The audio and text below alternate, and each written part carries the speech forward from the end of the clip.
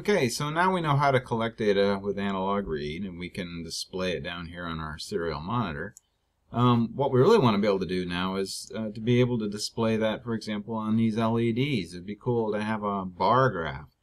And, you could probably think of some ways. We haven't gotten into if statements and what else. We will shortly, but maybe I could create ifs. So if it's greater than, say, 200, then this one lights up. And if it's greater than 400, then that one lights up. And what else? That would work. But we could also just try to do some math. So we could say, well, what would really be nice is to somehow scale these values. So if it's extremely dark, it's 969. If it's extremely bright, it's around 50. We could try to scale those values so that it's between 2 and 9, okay, which wouldn't be too hard. I mean, 50, if we want 50 to basically be equal to 2, well, let's see, we can use a calculator to do that. So that would be 2 divided by 50. And we would find out that's 0.04. Okay, so if I multiplied 50 by 0.04, it would be 2, which would then potentially light up that one. And let's see what happens if we multiply that by 969. And it's like, oh, 38. Okay. Well, that doesn't quite work. So there's not a simple math formula that we can use. So then we have to start getting into more advanced math. But fortunately, we don't have to. Arduino's already got something built in called map, and it's going to take the values from a variable. For example, we called our variable photoval, and we can take photoval and map it between 49 and 969 and make it fit any scale that we want. Okay? So let's do it real quick. Already I've created a variable here. I'm going to go ahead and call it pval, which is going to be the map value from the photoresistor. And it's exactly like I just said. So let's take pval. Let's see. For some reason my keyboard didn't work. Oh, what am I doing? Sorry, you have to stop simulation. There we go. So let's go ahead and take, here's our photoval. That's the one we just got from our sensor. And let's go ahead and convert that into pval, okay, which is going to be our mapped value. And it's going to be equal to map of, all right, so what we want to map is we want to map photoval. And we want to go ahead and put a comma here, and we want to map it from its lowest point to its highest point. Well, its lowest point, if I recall, was about 49, and its highest point was, or is, 969. Okay, and we want to fit it into our lowest hopeful value, which is 2, and we're going to make it go up into its highest value that we want out, which is 9. Okay. So now we've already taken and we have scaled pval so that it fits between 49 and 969. And let's go ahead and print it. We'll print it right here. We'll make it pval. And actually we should go ahead and make this a little bit nicer, shouldn't we? Let's go ahead and put in here. This is the photo value is equal to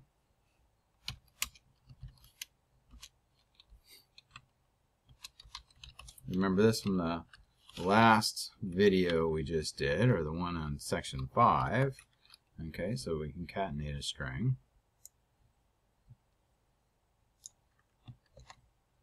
And let me do this here, and this is going to be the map value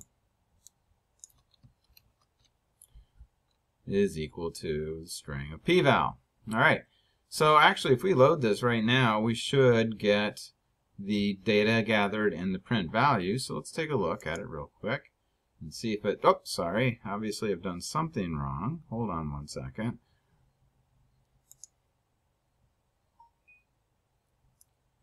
I don't have enough parentheses. Okay, let's try that. And we'll open our serial monitor. And you can see first there's our photo value and our map value, and it goes from 9. If we bring this down, I'm hoping it goes all the way down to 2.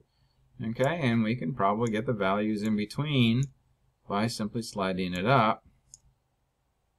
Well, it's a little bit top heavy, isn't it? But it does okay. Now we're at 5, and we could take it right back up to 9.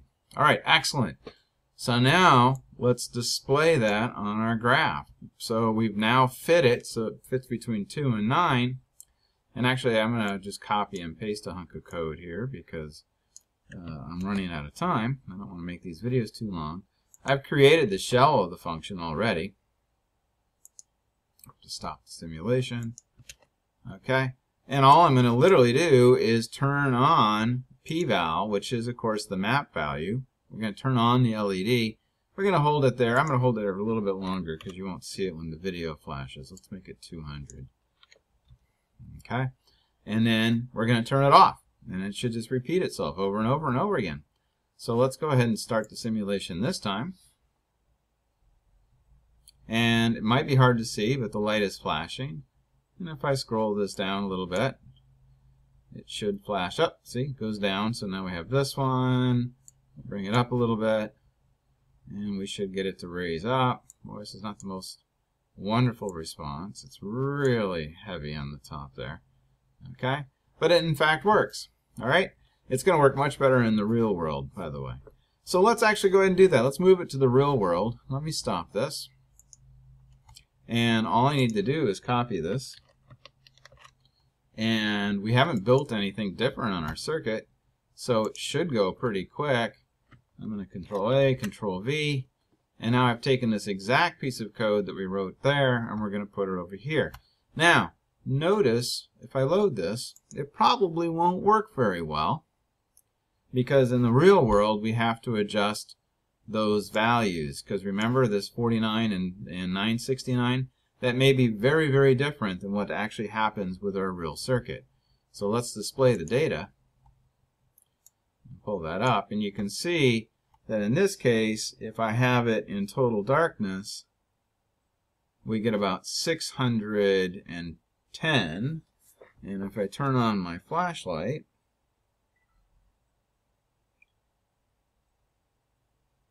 just one moment, and expose it to lots of light, we go down to 55 or 50-ish. So what we really want to do is we want to go from 50 to 690 or 680. So let me change that. 680. Load it up. And we should get a better response. So I'll move this down so we can actually see it. Okay. And you can see now that as I change the intensity, as my hand gets closer and closer, it goes up the scale. And remember last video I said, oh, isn't it nice if we could just sort of remove this so it moves much faster? Because remember, this is printing a delay. So we're just going to comment that out, and we'll probably get a much better response.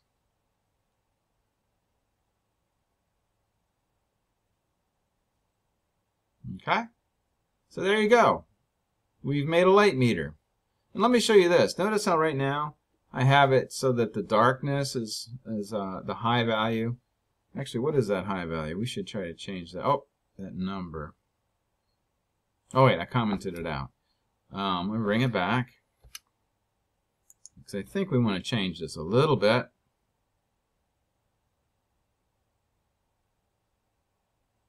Yes, clearly it's actually higher. It's about 750. So let me take that up to 750.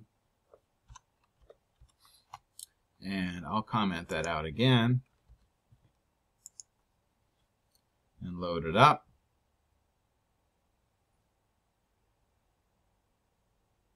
There, now we got a pretty nice scale. I still can't get it all the way up. There we go. I got to get super dark to get it to go that high. Okay, so that works great. Now let me show you this. Let's say I wanted to go the other way. Let's say I wanted it to be when it's dark, it's green, and when it's bright, it's red. Well, I can simply take and flip this, Make this a 9. So now we're going to go from low to high and then high to low. So if I make this a 2, it's going to be the same thing, but it's just going to flip it. So now we're going to rescale it so that darkness goes green. Okay, cool. That's all I want to say on this video, so I'm going to wrap this up, and I will see you all again real soon.